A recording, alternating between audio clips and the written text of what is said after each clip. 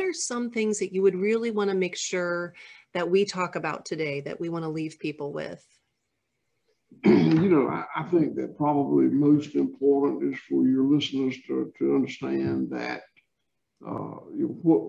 the changes that my father's generation and my generation made in agriculture really are fairly recent. You know, they started really impacting post-World War II.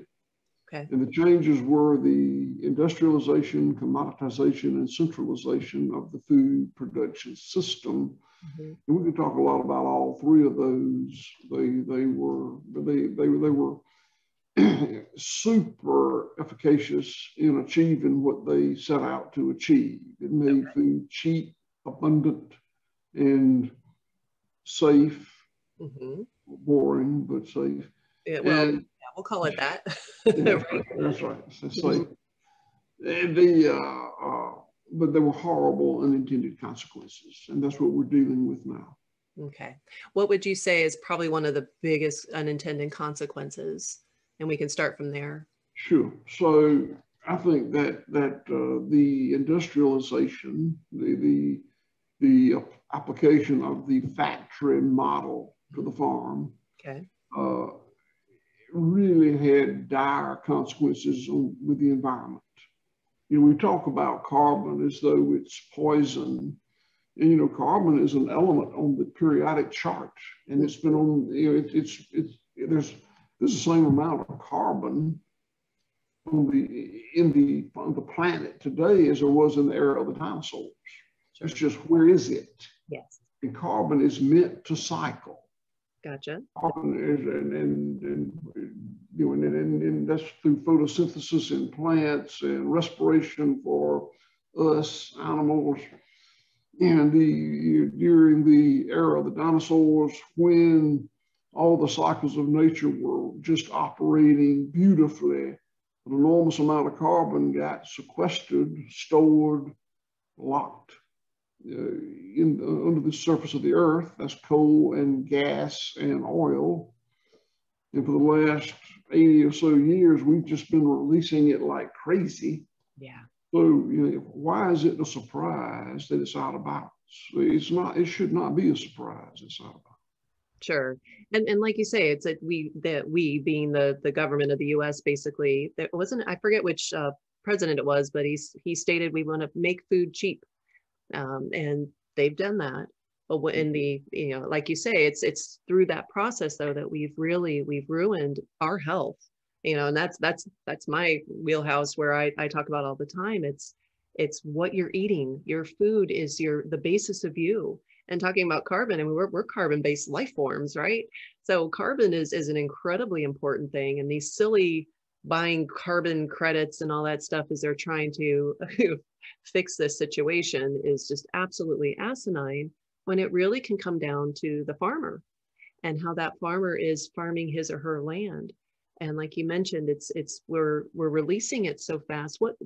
How is it getting released so much faster today as a result of how we're raising our food? Well, there are several things. You know, I mentioned that all the fossil fuel that we have released, you know, when we burn fossil fuel, we release, you know, a lot of carbon and other greenhouse gases. Mm-hmm.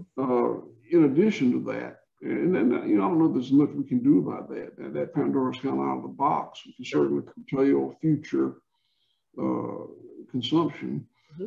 But from an agricultural perspective, and what we can do something about starting now is a tremendous amount of carbon was stored in the soil, but not way down like the fossil fuels.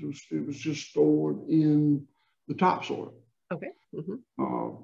And the modern farming practices that we've used, modern being going back to pretty much World War II, mm-hmm. really releases a lot of that carbon.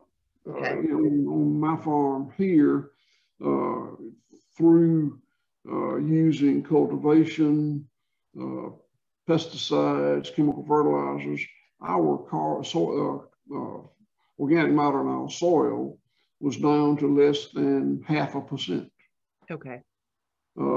over the last 20 years, we have gotten it up to 5%. So if you take 4.5% of the weight of an acre of soil, which would be a couple million pounds at a 6-inch plow depth, that is a tremendous amount of carbon over a 3,200 acre farm. So, the farming properly not only does not contribute to climate change, it is maybe the most practical way to mitigate climate change. The more I learned, I watched this movie called Kiss the Ground, and Ray Archuleta, this gentleman who works for the government, but goes out and teaches farmers how to change over. He talked about how much water is retained in the topsoil, and you had mentioned this, and then you had the on the tour, there was the glass of this brown stuff and then this more blackish kind of coffee ground looking stuff. And the difference was the brown stuff was just dirt. It's land that has been depleted of all the nutrients, all the carbon, the water, all the good stuff, the life. And then that dirt contrasted with dirt from your farm, which was amazing. And it would like smells good. And it just is, you can feel the warmth and the life in it. And I thought that was really fascinating. So is that kind of what you're talking about, where that gets depleted out? And then you have to, as a farmer or the typical farmer, they have to go add or amend that soil because it's been just mutilated. There's nothing good in it. Is that? In my vocabulary, dirt and soil are two different things. Totally. We walk on both of them. But soil is a living thing. It's a living organic medium that's teeming with life. Yeah. Dirt is a dead mineral medium. Mineral medium, got it. And it can be killed in many ways. If you drive on soil enough with your vehicle, it will become dirt. It'll crush all the life out of the soil. On a bigger scale, if you use chemical fertilizers, pesticides, tillage, I rail about those three things a lot because they are, and all three of those are products of technology. Sure. Chemical fertilizer, pesticides, and tillage are things that no species except humans can do. We're so good at technology. Yes. And that technology has made us powerful enough to kill the soil on huge expanses. And then when you want to move from dirt to soil, so you got to quit using the three things that got you there to start with. So, yes. Yeah. And in our case, as I said, gone up 4.5%. And you mentioned water retention, which is so important. An acre of land will get, when it gets 1 inch of rain, that's about 20,000 gallons of water. Wow. Okay. And 1% organic matter will absorb like a sponge about 20,000 gallons of water. Okay. So 1 inch. So when my land had 0.5% organic matter, I could absorb a 1/2 inch rain event. Gotcha. Now that it's over 5%, I can absorb a 5-inch rain event. And I'm in the Gulf Coast where we get 52 inches of rain a year, and 5-inch rain events are not uncommon. You will have 2 or 3 a year. So it's a matter of absorbing that moisture to make it available for plants, microbes in the soil. But B, is avoiding that water running off, carrying topsoil, pesticides, chemical fertilizer, whatever else is in there. And that's how we got the dead zone in the Gulf of Mexico. I think you're in Pensacola, aren't you? Yes, sir. So the thriving oyster industry, oyster harvesting industry that we had there when I was growing up is in danger now. It is. Yeah. And I feel like it is almost exclusively due to what we've done to the soil in the basin here. I'm 80 miles from the Gulf. I'm part of the basin that feeds the Gulf. Sure. Yeah, and that's really a critical part. And you had mentioned how the chemicals and the industrialization, and then the pesticides, how all that started, the fertilizers.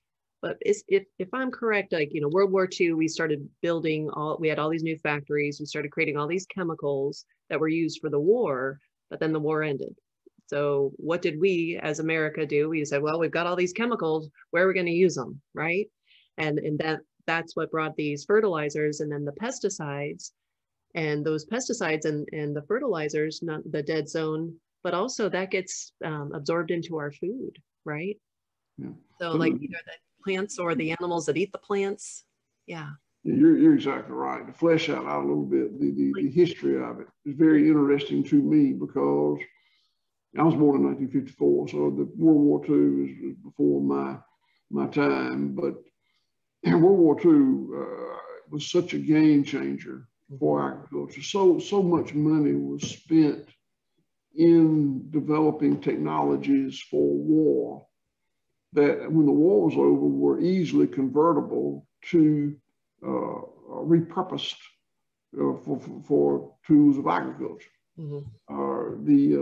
Ammoniated fertilizer, which you put on your lawn or golf course. I hope you don't put it on your lawn, but you might. Most people do. I think it was invented in the 1880s, way before World War II. I'm not sure of the date. Okay. But it was so expensive, almost no farmers used it. The process was in place, but it just wasn't a practical solution to feeding crops. World War II, huge ammunition plants were built.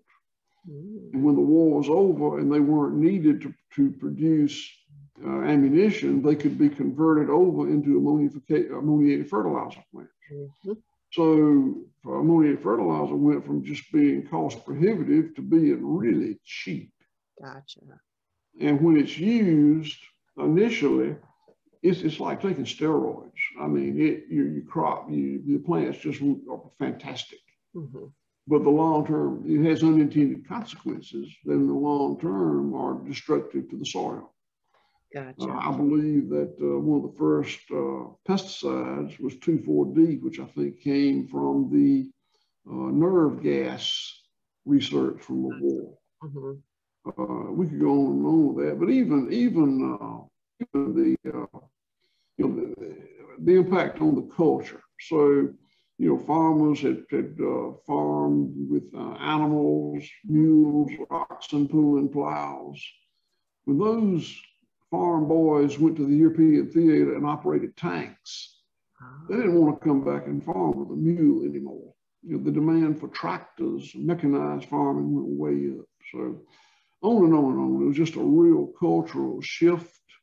It was needed. Europe was starving. There was an incredible need for cheap, abundant food. And we got it. We got, I would say, obscenely cheap and wastefully abundant food. But the unintended consequences fell on the land, the water, the environment, the rural community, and the welfare of the animals. And it was a huge cost, incredible cost. It is. And I think, we're at this point now where we've got to turn this massive ship around. And it's an overwhelming, and I think people, they know enough and they think, I can't think of something more. You and I have talked about this, where we've just got so many things weighing on our hearts, weighing on our shoulders.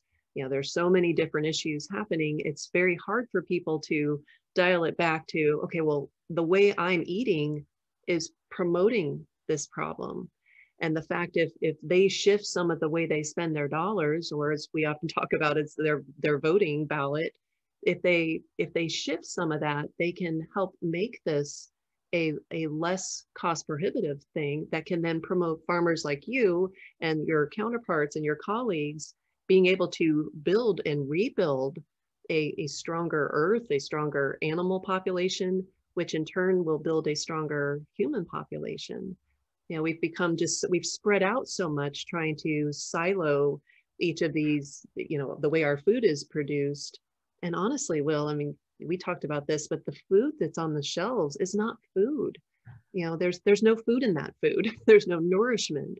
If we dialed it back to eating some good meat, good healthy real plants, their health would improve immensely, and we wouldn't need all that junk.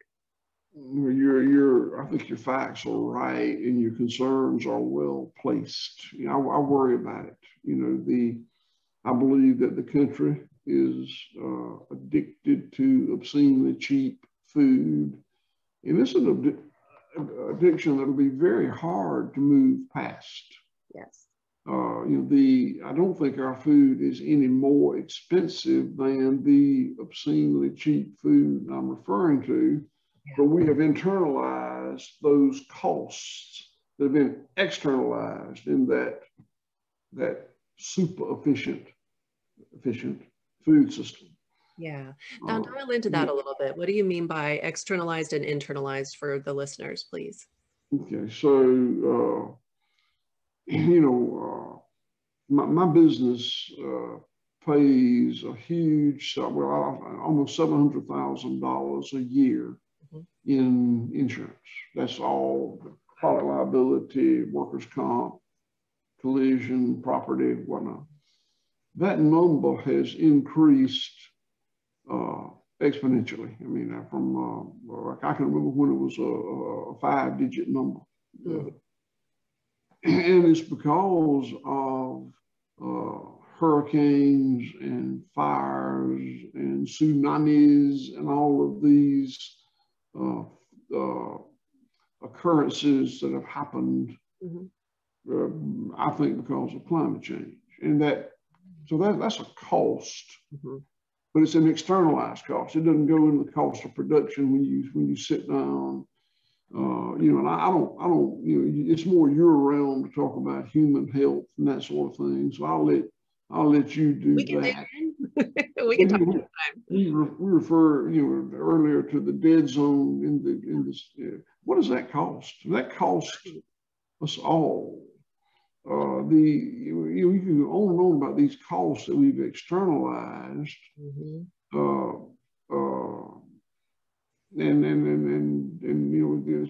those costs, they've got to be paid somewhere. Yes. And the most logical place to pay them, and where it was historically paid, was at the actual exchange of the food for the compensation, for the monetization. Okay. So there's two things. One is, and the other issue is, I talk about obscenely cheap food, being addicted to has been one problem for consumers. Yeah. The other one is the incredible amount of noise there is out there telling us that what probably isn't real good for us is real good for us. Oh, sure. The voice, we call it greenwashing for huge multinational corporations spending unlimited amounts of money telling consumers that what they're doing is the right thing to do. You and I discussed earlier how I think that big food is where big tobacco was today, is where big tobacco was in the 60s. In the 60s, prior to that, people thought smoking cigarettes was fine. I mean, it was not stigmatized, wasn't considered to be a health issue. Right. Doctors were smoking in their offices while they were visiting with patients. So, absolutely. Yeah, sure. So, and I think that probably big tobacco, it's not I think, big tobacco did understand the dangers before anybody else did. They were the ones with the research. Oh, yeah. And they sat on it. It was too much money involved to tell the truth, so they didn't. And ultimately, the word got out, and big tobacco got spanked for it. And it was a tremendous economic spanking they took. So I think that big food is in exactly the same position today. I think that they know what they're doing much better than the rest of us know what they're doing.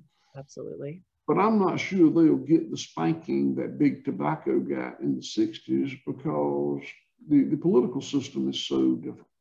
Yeah.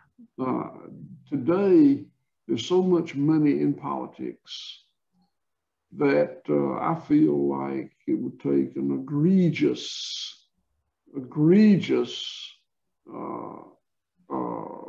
determination of the ills of big food for there to be any meaningful legislation or regulation for it. Yeah. So much money in politics. So I see the similarities, but I also see a big difference. Sure. And I definitely hear that. And I think because of the cataclysmic amount of the complexity of it all, because there are so many layers. You know, this person is paid, or this company is paid off by this company. And I think you and I talked about the revolving door between the USDA and the FDA and big food. And, you know, this guy or gal will sit on this board for a while, and then they're going to get into a position of power somewhere where they can, you know, create legislation or pass a bill or whatever it may be. And then they go back to get their cushy job as a CEO, CFO of some big food company that will be conglomerated and, you know, catabolized by another big company, which the challenge comes in when chemical companies are buying our food companies. Y'all better be watching out, because they have no desire for our health. They're looking to get their chemicals into more things. And that's an absolute shame. And we talked a little bit about the soil health. That food, and I'm not going to use my finger quotes the whole time, or I'll get like carpal tunnel here, because it's not food, you know, but things that are passed off as food, they have all these chemicals in them. And those chemicals, same chemicals that kill that beautiful topsoil that you're talking about, are killing our guts, our gut microbes. You know, people are learning more about leaky gut and things to that effect, but these chemicals are going in and wreaking havoc. And we have so many like these chronic diseases that were never heard of before. Now they're becoming more and more common. We're looking at things like Alzheimer's. We're looking at the problem that we have with insulin in our bodies because of the food. It's just spiking insulin all day long. I could go on, which I will in another episode. But I wanted to kind of tie those together, of the health of the soil that our food is grown in, and then the animals that eat that plant, or the fact that we eat those animals that have eaten that plant that was raised on that soil. The one thing that you talk about, which I really love, I would love to give people this idea of how your grass is grown, and how the animals and the livestock add to the health of that grass, and why we should be looking at eating grass-fed beef versus the stuff raised on a CAFO. Maybe you could illuminate a little of the difference for them? I'd be happy to. Okay. So I mentioned earlier that carbon is not an evil, toxic substance. Carbon is an element that cycles. Yes. Yeah. So let's talk a minute about the cycles of nature. Okay. So when we, my father's generation, my generation, industrialized agriculture, we took something that was very, very cyclical, okay, and applied the linear factory farming model to it. In the interest of efficiency, yeah, we turned it into this linear system. Love and it. we were somewhat successful in doing that, only by breaking the cycles of nature, which had horrible unintended consequences. Yep. Talked about carbon. So there is to name a few of the cycles. And then I want to say that I believe there are cycles that we don't even recognize. We Absolutely. Yeah. We can't even see that. But the ones that we can see are the carbon cycle, the water cycle. So it rains, water, if it's operating properly, it's absorbed into the earth the way I mentioned earlier. Evapotranspiration takes place, the water cycle. There's a mineral cycle. There are minerals in the ground in the form of stones. You know how lichens will, if you break down a boulder? Yeah, yeah. Okay, on the microbial level, there are microbes in the earth breaking down stones, pulling minerals out of them. And we just learned this in recent years.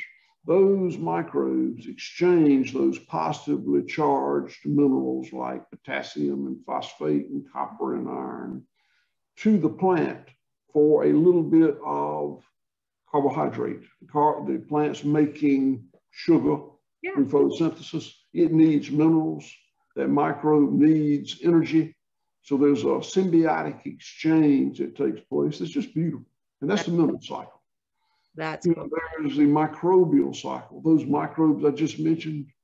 I went to the University of Georgia in the 70s, majored in animal science, took all the soils courses that were available to undergrads, 3 of them, I think. Okay. And we talked about killing soil microbes all the time. That was the era in which germs cause sickness, illness. Germs are bad. Microbes are germs. We need to kill them. You don't want microbes in your gut because they're germs. We need to sterilize your gut. So sure. And we're still of that mindset, but that breaks the microbial cycle that we so desperately need for things to work properly. Mm-hmm. There's a grazing cycle. Plants are the reason we're able to sequester carbon is plants, particularly perennial plants, breathe in greenhouse gases through photosynthesis, turn them into sugar, pump them down into the roots, and the animal ruminant bites off the plant. Those roots start to slough off. We say if there's this much plant above the ground, there's this much plant below the ground. The animal bites it off, this sloughs off, that carbon is sequestered, captured down there. So that's part, when I hear the research, the ludicrous research that cattle are destroying the earth because they're putting up all these greenhouse gases, where the hell do you think that carbon came from? It was all up there. Yeah. Brought down through photosynthesis, the animal bit it off. Some of it went back. There is flatulence that does happen. And burping a small percentage, it happens. Right. Only a small percentage goes back up. The rest of it, it's so ludicrous. Yeah. But there are so many other cycles of nature, and the difference in industrial farming and regenerative farming is land management. In regenerative land management, we endeavor to maximize the cycles of nature. Yeah. In industrial farming, and I've done it. I mean, I farmed industrial for 20 years before I changed up. It was all about breaking the cycles of nature. Controlling nature. Yes, because we are human, we must control nature. Yes. We looked for something to kill. We wanted a monoculture. We wanted only cotton or peanuts or corn or tomatoes or whatever we were growing, and we want to kill everything else, which just flies in the face of, monocultures don't exist in nature. Nope, she doesn't do that. Nature abhors a monoculture. Yes, sir. Yes, absolutely. Well, I love how you tied that very closely and knit it really beautifully between the health of the soil again and the health of the human, the health of the animal and the health of the human. And one reason I think that, we as a collective were looking for a scapegoat, so to speak, or a escape cow, and why we decided that cows were bad was because we do understand that the way that we've industrialized the raising of those animals for us to then eat or have their dairy, it's a horrific scenario. It's a horror show. And it's completely unnatural. It's not okay for those animals to be raised that way. It's not okay for them to be slaughtered that way. It's not okay for the people that have those jobs to have to do that horrible work. So I know that people have a heart, and people have a heart for animals and life in general. And when they've become so disconnected from how that food is raised and how those animals are raised, or it becomes one of those, well, we just don't talk about that because it's just too painful. I think that's why it's gotten so out of control in one way. And I would love for you to kind of illuminate again that difference between how animals can be treated and how they are They are allowed to express their animalness. If they're a chicken, they're allowed to be scratching and eating the bugs and, you know, eating the seeds and things like that. And then the cows are eating actual grass versus grain. They're not, they have, what is it, 5 or 6 stomachs or something? Like, there's a reason they have that long of a alimentary canal, so that they can break down that grass and become this big, massive, gorgeous creature. Like, maybe we could talk a little bit about just some of the nature. Yeah, I'm really glad you brought that up. So, you know, again, I was an industrial cattleman. My father was the best cattleman I've ever known. I was an industrial cattleman for 20 years. Yeah. And I thought that the way I treated my livestock was just great and beautiful, and I had no qualms about it, no shame in it. And if you'd said something bad about it, I probably would have spanked you for suggesting. Yeah, you'd have to catch me, Will. I'm pretty fast. Watch out. Okay, all right. So I don't, you know, there may be, I guess there are a few psychopaths in the animal rearing business. You see those horrible videos is surreptitiously taken, but that's not the way. That's not the way most livestock producers are. Yeah. But they are uninformed, and I was too.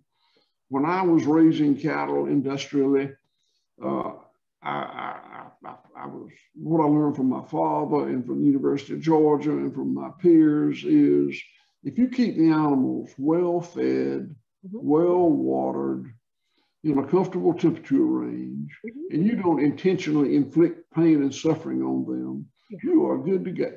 And that's good. That's good animal husbandry, and it's fine. And we all believe that. But at a point, I came to realize that really that's not enough.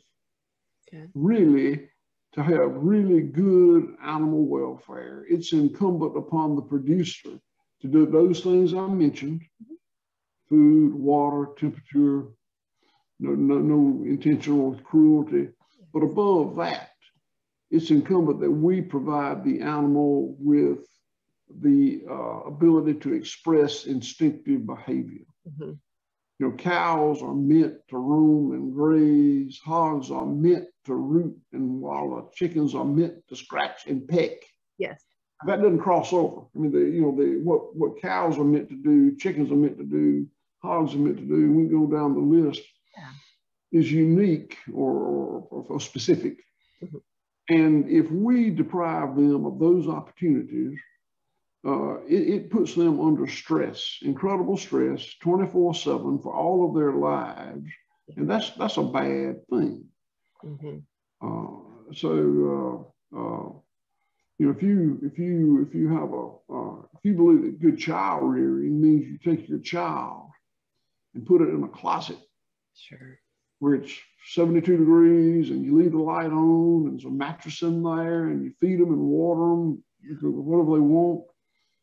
You know, they'll never be abducted. They'll never break their leg on the football field. They'll never get in a fight out back. But it's not good child rearing. And so that was a big realization for me. It's really was a canary in the coal mine for me of figuring out questioning the other things I was doing. Okay. I hear that. That's a really good, that's a good visual and a good parallel, because of course we would never think that that's good for a human, but then yes, absolutely. These animals, when they can't express their very nature and they're under all that stress, and then we end up either, you know, eating the egg from that animal or the dairy from that animal. And that's a whole other story of how dairy cows are kept, you know, and they're kept to, you know, increase their milk. But then if we eat that animal and we're, you know, depending how people believe, you know, whatever their spiritual beliefs, if you're eating an animal that has felt like it's been tortured or neglected or not able to, you know, or under all this stress, that's going to be left in that tissue, in that meat. And that animal, then when you eat that, you know, that energy gets exchanged. We're all just energy. Everything's energy, not the woo-woo energy, but like the scientific energy.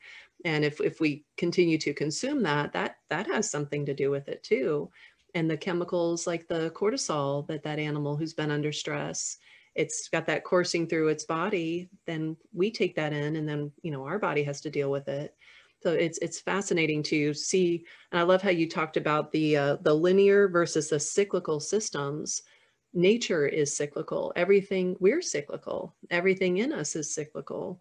And there's reasons, you know, to eat food that is in season and why that would be better. And I love how you brought in the mineral cycle and how those microbes are breaking that down. There's going to be certain times of the year that activity is higher. So maybe that's getting more minerals into certain types of plants that we then would ideally eat.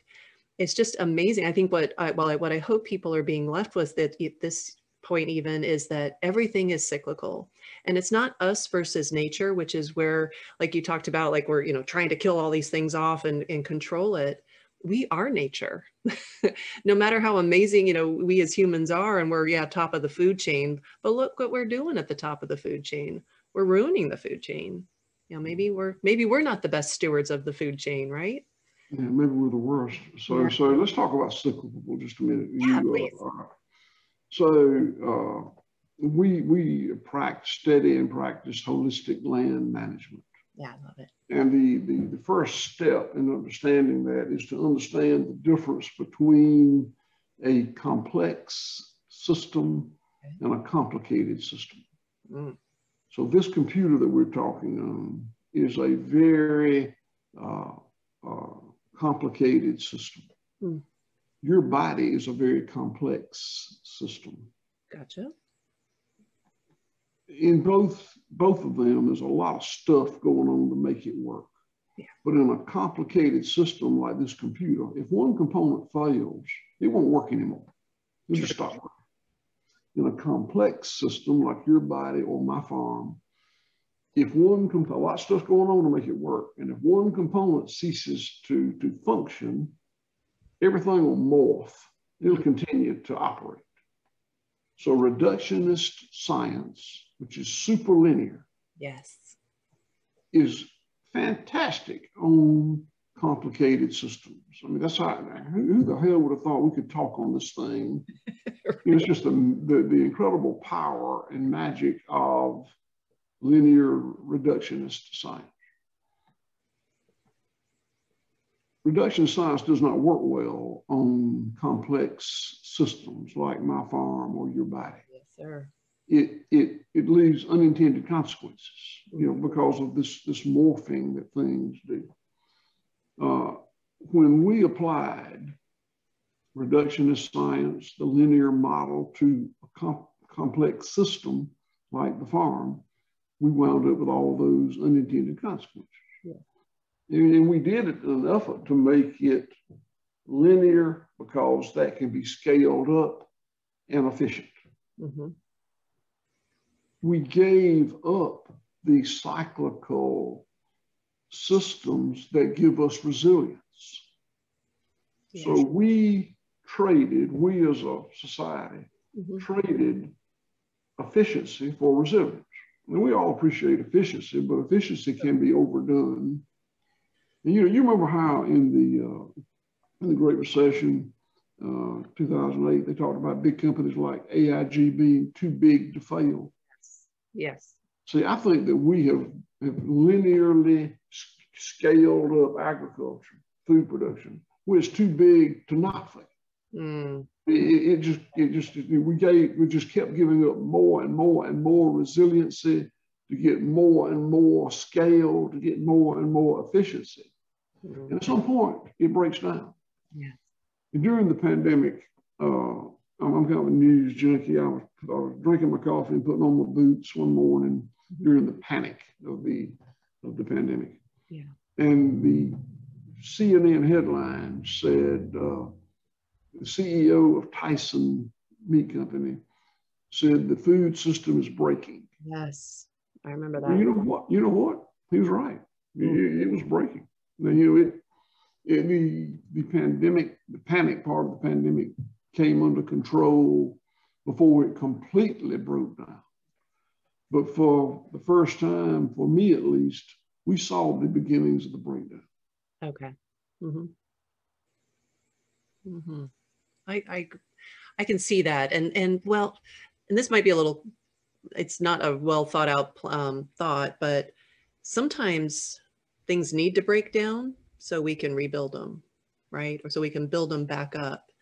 And I think because we've centralized our food so much, not only the production of it, or the growing of it, but the production of it. And now we're cutting down rainforests left and right. We're cutting down all these beautiful pristine lands to grow these crops like more sugar and some of for the oils for canola and things to that effect. So we're just ruining the land even further, not just to produce, not to produce meat even. I mean, we're mostly talking about meat, but where do the grains that we feed the animals in these CAFOs, where do those come from? Right. So it's like this whole, the more we're trying to control nature, the more we're having to break from these beautiful natural cycles. And the more that's going to, not only break down what's happening outside of ourselves, but what's happening to us. And I think we've lost so much sight of the fact that it's humanity as a whole. Like, our future is at stake here, not just our planet, but our future. If we can't feed our people, what are we going to do? Yeah. The way I state that is, if you realize you're on the wrong road, the answer is not travel faster and faster on that road. The answer is find another road. Right. So, I think that's kind of where we are. Yeah, yeah. And then, that comes back into that question, or that thing you brought up about the policy, the food policy. Like every 5 years, a bunch of scientists or people who are, deemed worthy of making our nutrition policy get together, and they come up with their consensus and they post that. And that's where fat became our nemesis, and cholesterol, of course, that's, public enemy number 1 and 2 when it comes to our diet.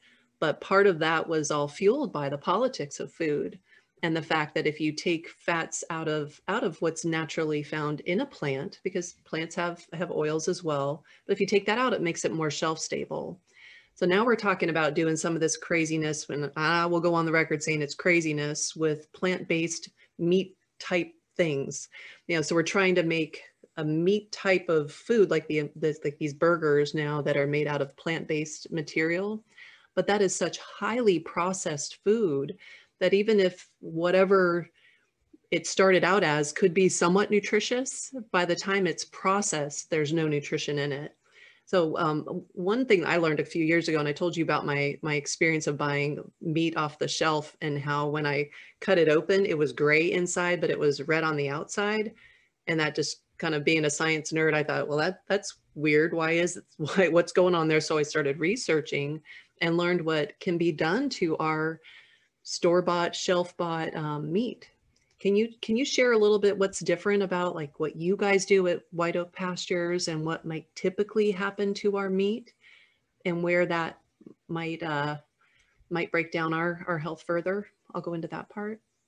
Yeah, there's a lot we can say about that. And I guess that gets back to the centralization. Yes. And we talked about industrialization, centralization, and commoditization. And we've been talking about industrialization. This moves into centralization. Mm-hmm. So there was a time when pretty much every agricultural county in the country had a little abattoir or slaughterhouse. Mm-hmm. that provided for the community. And what became very obvious as a problem with that is it could be done so much cheaper. Mm-hmm. by scaling it up, by centralizing. Sure. So fast forward to today, there are very, very, very few small abattoirs, slaughterhouses out in the country. Okay. When I built my first one in 2007, mm-hmm. there were only 2 farmer-owned slaughterhouses in the country. Us, one in California. Wow. Okay. Farmer-owned. Yeah. Wow. All right. And the numbers had declined so dramatically because these huge mega slaughterhouses were built. And I'll give you a perspective on size. Mm-hmm. Our own farm slaughterhouse slaughters about 100 cows a week. Okay. 100 cows a week. Hold on to that for a second. A big industrial slaughterhouse may slaughter 4,000 head per hour. Oh, what? How? So, Wow. so that, just get, so that Brain spinning. Okay. I'm sorry, 400 head per hour. I misspoke. 400 Okay. head per hour. Wow. Okay. We slaughter 100 head per week. Okay. So when that level of industrialization brings in such incredible efficiency that it costs us almost $500 a head to process an animal. That's total cost in. A big industrial plant can do it for less than $100 per head. Okay. It was incredibly efficient. Yes. But then it has horrible unintended consequences. There we are with that unintended consequences before. In terms of what it does to the community where they build those plants with the wastewater and waste products, what it does to the labor pool, those jobs are not real desirable. You wind up with some terrible infrastructure situations with regard to the human resource.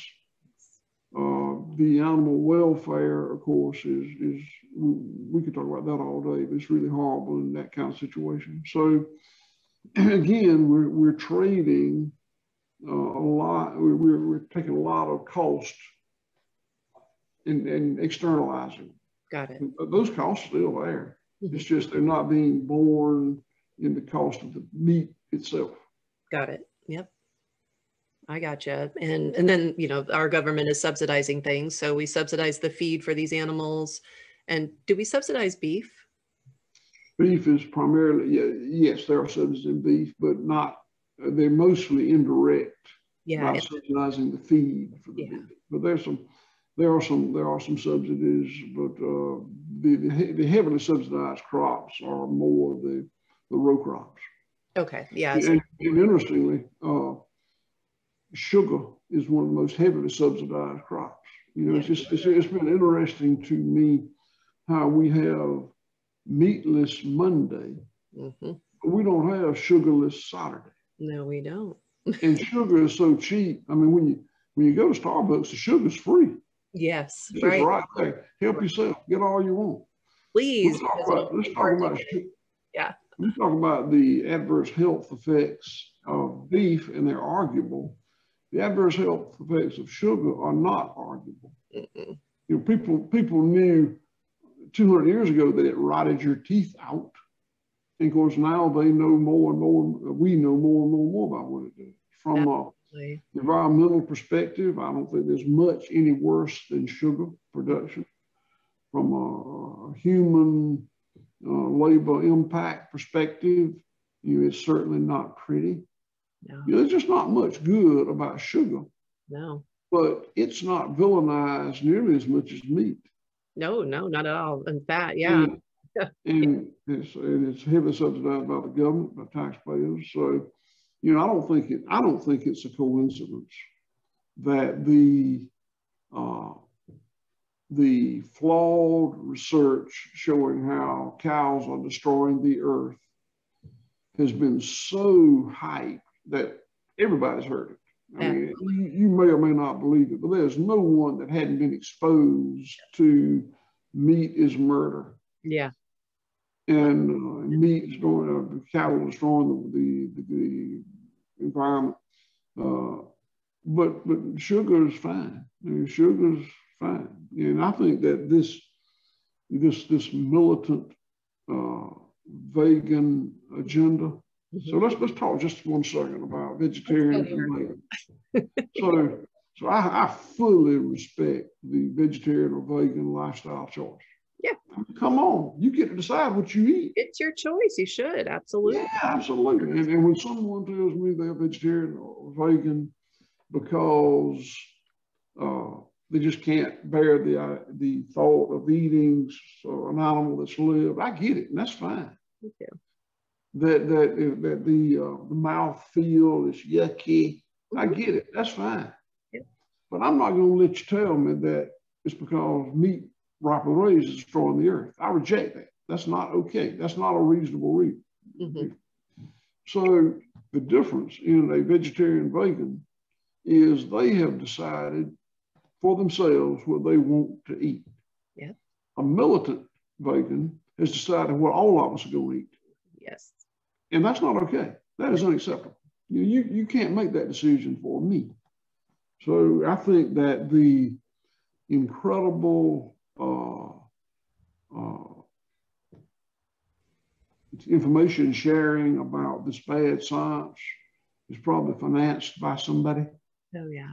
Yeah, well, follow the money trail always. Yeah. So we can talk about that. We can talk about it quite a lot. But. Yeah, yes. Well, and I'm glad you brought this up. And I'll often hear, because I definitely am a proponent of a meat-based diet, and meat in science, I mean, meat is basically, the animal was the processing for the plants. So in essence, you get the nutrients from those plants, which ideally are good plants like what you have at White Oak. That good nutrient, or that nutrient, like the profile basically. So all these minerals and everything should be in that meat if it's been able to eat what it naturally was designed to eat. And if that plant was basically grown the way it was designed to be grown. And I say the word design because the design's there. The blueprint for life is incredible, and it's very intricate, and it is very complex. And when things are done in according to that design, that results in these wonderful, healthy humans. I mean, you look at some indigenous populations now that haven't been, ruined by us, which there's only a few. And you look at these amazing, healthy bodies. Their bones are strong. Their teeth are straight and beautiful. They have great hair. Like, these are healthy human specimens. And then we look at our human population, especially in this country, where chemicals abound everywhere. Processed food is the majority of people's diet. And folks' diet is just whatever you're eating. That's your diet. It's not going on a diet.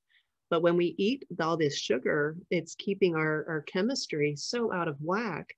And you illuminated it beautifully earlier, where because we're complex, our body can adapt. But our body can only adapt so far. There's a reason we have so much type 2 diabetes, and why it's no longer adult onset. We now have children. We have babies who are practically insulin resistant because of the way their mothers ate, not knowing, they didn't do it on purpose. But our food has been so hijacked, and the chemicals, some of the best chemical engineers on the planet are working for big food. So they know how to get that chemical profile to make your gut tell your brain, I want more of that. And it is unbelievable, the concoctions that they come up with. But we as a collective allow that because we don't hold our politicians responsible. We don't say, hey, no more of that crap in our food. We refuse to do that. We've refused to let you. We just continue to let them because it's cheap. And then unfortunately, those who are on subsidies from our government for their very food, all that food is junk. So you can have somebody who is severely overweight and you think, oh my gosh, they're well fed. No, they've eaten, but they're not nourished. So there's such a deep wound going on in with our food. And it's not just about calories. That's why I think we industrialize food, because we mistakenly at that point thought it was just about getting more calories into people. It's not the calories, it's the quality of nutrients that come from the food. And I will tell you this, and I'll go science for science with anybody on it. Meat, when properly grown, is the most nutritious pound for pound food that you can eat. So if I get people say to me, well, Dr. Sam, I don't think that I don't want to eat meat because it's not good for you. Then I say, okay, how much time do we have? Where do we want to go? how much science do we want to get into? Because actually, it's the most healthy food for you. Not every meat, but beef in and of itself, when raised like you guys raise it, oh my goodness, you could sustain on it solely. So let's talk about that nutrient balance a minute. I think that's a very good point you made. And it's part of those cycles we keep going back to, that when minerals are cycling properly, and nitrogen is a nitrogen cycle, and cycling optimally, there's only going to be so much of each individual element in the soil. There's a saturation point. It's just not going to be beyond that saturation point. Mm-hmm. Compared to the application of mined minerals like potassium and phosphate, and the ammonification, where you put copious quantities of nitrogen down. Okay. And plants are kind of like us. They will luxury consume. I've heard that, yeah. They will gluttonize. If potassium is there within a normal range, they're going to get so much of it and grow and go reproductive and be fine. Okay. But if there's an abnormal amount of it there because we mined it in New Mexico and put it on a train and brought it to Bluffton, Georgia and put it out there, they'll absorb more than that. Okay. So when that's luxury consumption. So the mineral balance in that plant is improper. So when the animal, the cow, or if it's the grain, the hog, or chicken, assimilates that, then they're out of balance. And you can have some real, there's a situation called nitrate poisoning that occurs in cattle because they eat plants that absorb too much nitrogen and it's in the form of nitrate. And we can go on and on. There's a thing called grass tetany that where the magnesium calcium is out of balance. Okay. Yeah. Milk fever, it was called many years ago. Mm-hmm. There are other things. So we practice, I mentioned earlier, holistic land management. Mm-hmm. We talk about birth, growth, death, decay, birth, growth, death, decay, a cycle, back on cycles. That's another cycle that we can bring into the equation. Yeah. And it brings to my mind that everything that lives, me and you and mosquitoes and sequoias, everything that lives will die, has died or will die. Right. Everything that any living creature consumes for nutrition was a living thing. Absolutely. And in a healthy ecosystem, nothing stays dead for long because it's recycled back. So. I like that. Yeah, this is really, really great. And I hope people are kind of getting this idea that it's when nature is allowed to be nature, nature has it figured out. You know, this whole cycle of life is what has to happen. Like we can't opt out of that. There's no little checkbox on our DMB application that says, oh, I'm opting out of nature. We have to be part of that natural system. And in my humble opinion, I am not going to wait for my government or any policymakers to tell me what I can and can't do. And I certainly don't default to that now, but I'm not waiting for them to rescue me. I'm not waiting for them to, pass some law or some new policy that's going to improve our nutrition as a collective. It's up to me to make my best choice with my dollar and my fork. And I think that's what people are starting to realize, that they do have more power than they think. And that power comes in their own household. I can't control what's going to happen or what's on the shelves at my grocery store, but I can certainly find people like you and Jenny and I will be talking next week more about, what your whole process is there for the, how marketing, marketing with the ideas and the food and the quality of the food and all of those things, how we've been kind of hoodwinked as a society on thinking that the food that we are purchasing is actually healthy and happy animals and cage-free and free range and all those terms, because those are other ways that we're mistakenly led down that path just faster, the wrong path. But it's fascinating. But is there anything that we've talked about that you think we should kind of bring back full circle before we end our episode? I don't know, we've talked about so much. I've gotten lost in it. But just it's good. I love it. And that's the fun part. And like, so that's why I wanted to do this in this format of just kind of, give us some ideas to follow, but for people to really see how this is all interconnected. We as human beings, we are interconnected. We're taught you should be independent, and that's great and all. And it's wonderful to, be self-sufficient, but we're really not, especially when it comes to our food. We need to have farmers that are doing things like Will and his team. We need to have a collective of farmers and more farmers being asked, hey, do you have grass-fed beef? And if they say yes, great, support that. Because I think that Will did a great idea or a great deal of, diving deeper into why grass-fed is healthier. And, I'll go into that over and over with people on this podcast, but it's up to us to make the decision and to buy it and to support people like Will. Are there multiple farms that are doing things like you, or are we seeing a shift as far as? I'm glad you brought that up. There are. We're certainly not the only people in the country doing it. I've got some really good friends across the country. To name a few, a guy named Greg Gunthorpe in Indiana, a guy named Spencer Smith in Nevada. I can go down a list of them, but sadly, there aren't nearly enough. Sure.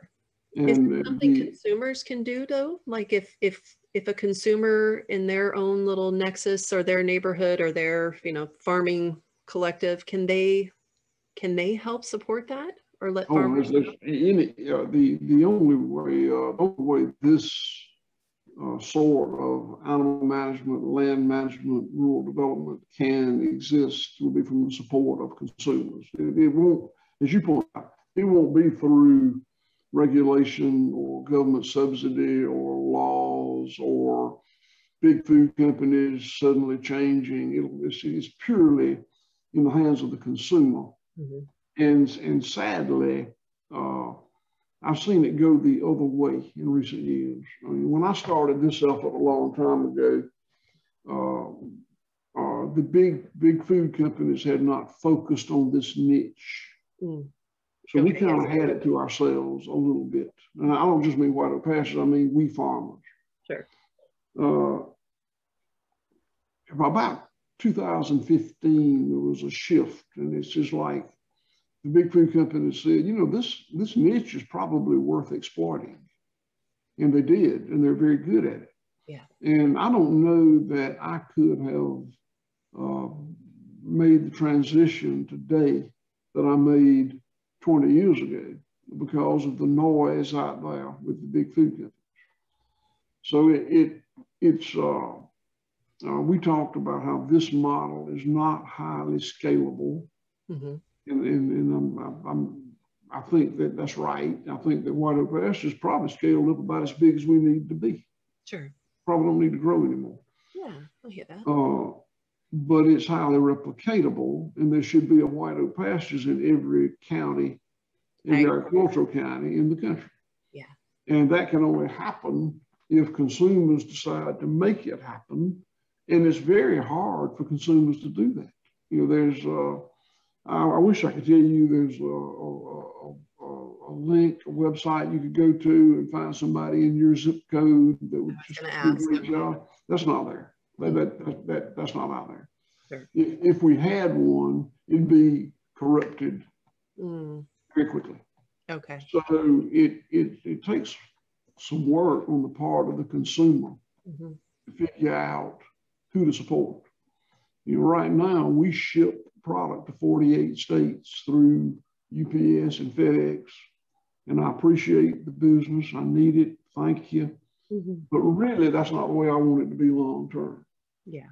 Really, I want to produce the same amount of product we're selling now and sell it, in Georgia, Florida, Alabama. And then I want somebody else doing it somewhere else, somebody else doing something. And I hope that in time, the people like us do the same amount of business in a smaller and smaller and smaller geography to the point that we are serving our own community. Right now, if I had to run this business, I have 180 employees. We sell $20 million worth of product a year. if I had to depend on my local 10 zip codes or 20 zip codes, I couldn't do it. Sure. There's not enough volume there to pay my people every Friday. Right. But there's I not hope enough volume of desire for that food, but I bet people are eating enough beef conventionally grown to support it, right? Correct. Good Yeah. point. That's if we were feeding a bigger percentage of the people that are eating industrial beef, yeah, then we could do it in a very small area. Sure. I've done the math, you know, if $20 million a year, if we had 16,000 customers, yeah, not families, customers, individuals, okay, that ate only our product, that'd be all we need. Well, 16,000 people is not even a big city. That's a small city. Yeah. So, and of course, I know it's impractical to say that 100% would come from us, but I'm just showing you it doesn't take many consumers to support a system like this. Mm-hmm. I love that you brought it into that and really gave some concrete numbers, because I think that's the key for everything, is having it more localized and then having people build a community together where they're interdependent. You know, I as much as I love farming and I've got a decent green thumb, it would not be my best use of my skills and my time and my investment for me to go out and start my own farm. I'd rather support someone like you, and I do, and we're continuing. And I'm like an evangelist now. All my friends are like, Sam, you really love these guys, don't you? I said, yeah. You know, I went there, I saw it for myself. I met the people. You have one of the happiest teams of people. And I love your policy, and I'll let you say it if you want to say it. But there's, you know, he has a specific policy where he wants a happy team who are very educated. They all speak in the us phase. Like they say, well, we started in 1866 and we did this and we've had this many things and we do this much volume. They're a very we, not the company.